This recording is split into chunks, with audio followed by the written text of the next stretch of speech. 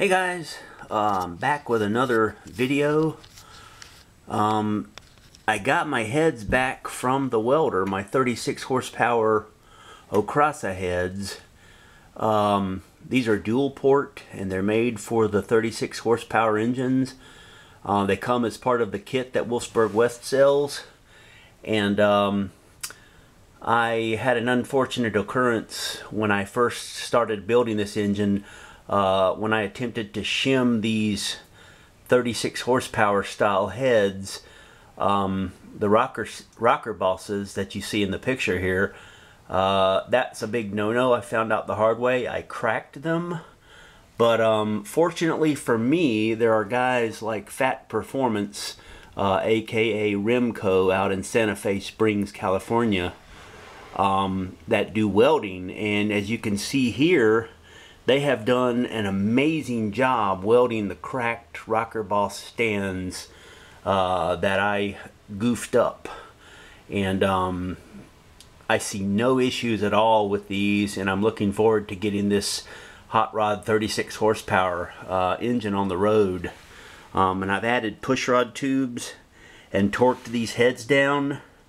But this is the 3/4 side, the left side of the engine. And looking down, there's your dual port heads with the unique Okrasa style manifold surface there. So what I'm doing now that I've gotten these heads back, I'm actually setting the rocker geometry. And I got a little bit of a space crunch in my garage here, for which I apologize. Sorry for the wobbly camera action. But again, I'm setting up my rocker geometry, and I'm over on the 1-2 side of the engine, the right side, and I've gotten pretty good results. What I've got here on this 1-2 side is I've got a little shortened push rod. It's really short. This is not well, let me just break it down. I've got these so-called two-piece lifters inside this engine. You know, the 36 horsepower, I don't know if some of you are familiar. They had a one-piece push rod and lifter, cam follower, if you will. It came as one piece, and AA sells these so-called two-piece lifters, which I've utilized here. And as such, the push rod and the lifter / cam follower are separate units. And so if you're going to run these, then you need to, of course, set up your rocker geometry. Again, bearing in mind that I've got the, in addition to the Wolfsburg West Okrasa kit, I've got a Wolfsburg West Performance 36 horsepower cam inside this engine. So long story short, I needed a custom push rod measuring tool, and I got one from TrickFlow. Let me know if you want the part number. I think it was for something like 8.5 inches minimum length to 9.5, something like that. But again, that's much shorter than a lot of the standard VW push rod measuring tools.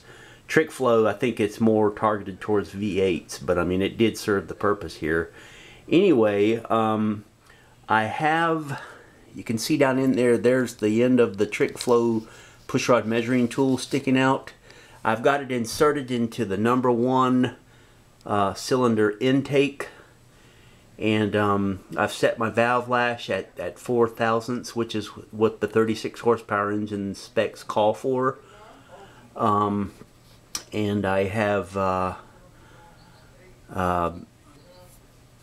endeavored to measure my rocker geometry, and a lot of times you'll see people talking about half lift, you know, when the cam is lifting the valve off of its seat halfway between the completely closed position of the valve and the completely open position. You want your half lift measurement of the valve screw to the tip of the valve stem, to be exactly in line and I'm trying to show it here. I'm not sure if it's going to do so well with the lighting in my garage right now and the camera, but I've got the rocker adjusting screw and the valve stem. I've got the valve depressed halfway actually, and the valve screw and the valve head are pretty much in line with each other, so I'm gonna probably run with that, and that's at a certain length of this pushrod measuring tool. I think it's set something like 8.8 inches, and again, this is with the two-piece lifters, so bear that in mind when you're setting up your own rocker geometry. If you're still using the one-piece lifter pushrod, then you're going to need a different pushrod measuring tool, and all your specs are going to be off, but you'll still want to get the valve screw and the head of the valve in line at exactly half lift. And so I, just real quick, I used, a lot of people will use dial indicators, and that's fine and good, but I got a tip from Hot VW's that if you want to just get a rough idea of, you know, the completely open and the completely closed, the distance between those, is to use a set of dial calipers. And I've got an electronic set here. It's a 7-inch dial caliper. You run the tip of the little measuring tool down, you put it on top of the retainer, and then the little extension that comes out, I can get it in the camera here, there we go, you just set that down to the, in my case I'm using the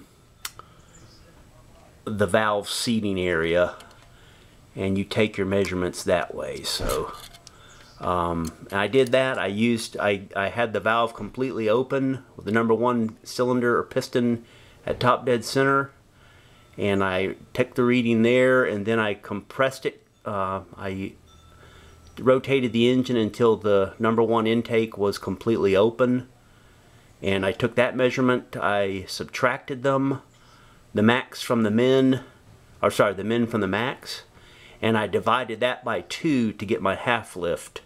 That's the technique that Hot VW's is calling out, and I like that. It's a lot less hassle than trying to set up a dial indicator. It's not as precise, but again, as long as you end up with a half lift, at half lift you get your valve screw in line with your valve stem, you're pretty much good to go. Your guides are going to live a long and healthy life, hopefully, and you'll get a good service out of your engine. So anyway, I wanted to update everybody and give them the scoop. Now that I've gotten these heads back, I'm super excited to finally hopefully get this Okrasa engine called back into service. I guesstimate that I will go from the 36 horsepower output up to I think around 12 more horses just from adding the Okrasa dual port kit and the cam that I've added. And like I say, this engine has the WW Okrasa kit fitted. It's going to run a stock exhaust unless or until I can find something better. But it's got the Wolfsburg West Performance cam that complements the Okrasa kit. It's got AA H-beam rods in it. I think they're really nice. It's got Wolfsburg West 77mm pistons and the stock 64mm crank. I haven't stroked it or had the cases opened up. But anyway, and let's see, stock flywheel, stock oil cooler. And yeah, I'll be working on putting it back together, and of course it'll be running the 34 PBIC carbs that came with the Wolfsburg West kit. So I'll keep you guys updated. Look for another video soon on the progress of this 36 horsepower quote-unquote hot rod engine, and I will talk to you guys soon. Have a great day. Take care. Like, share, subscribe if you haven't already to my channel. God bless. Take care. Bye-bye.